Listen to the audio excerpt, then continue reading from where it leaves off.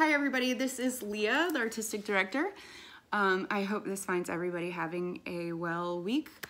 I was trying to think about what to talk about this week, and the theme that kept coming up for me was the idea of how we praise. This actually, which seems appropriate, you know, coming that Palm Sunday is on Sunday, but it actually hasn't come up for me because of worship planning or scripture study. It's become up because of my dog, Annie. Hi, Annie. So, I know Pastor Jessie showed her dog this week, and this isn't the official dog vlog, but unlike Pastor Jessie, whose dog is part of her comfort ritual, my dog, Annie, I'm trying to learn how to survive being in a house with her. Because some of her behaviors are things that are not always the most comforting, like a lot of whining and demanding. And especially since I'm home all the time and she thinks she has my attention all the time, it's just felt like a non-stop whining and demanding for treats and things, and I realized this isn't tenable. And so I listened to a podcast about dog training, and it said that the most effective way to train a dog out of whining is to ignore the bad behavior and to praise the good behavior. And they kept using that phrase, praise the dog, give the dog praise. And so I was thinking about this, and I don't worship my dog.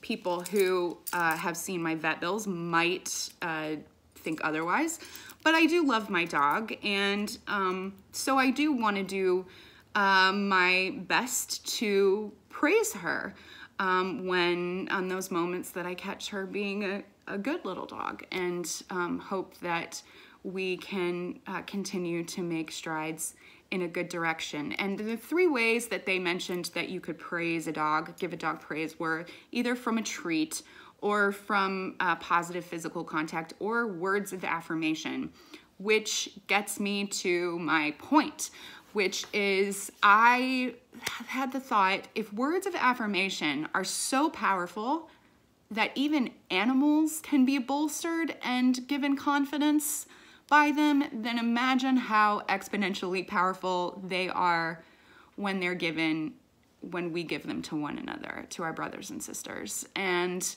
I was thinking about, there's a piece of scripture, Zephaniah 3:17, which is, the Lord delights in us. The Lord does not rebuke us with his love, but he exalts us with singing. And I thought, first of all, I find that passage to be extremely affirming, but maybe that you could delight and sing over somebody this week.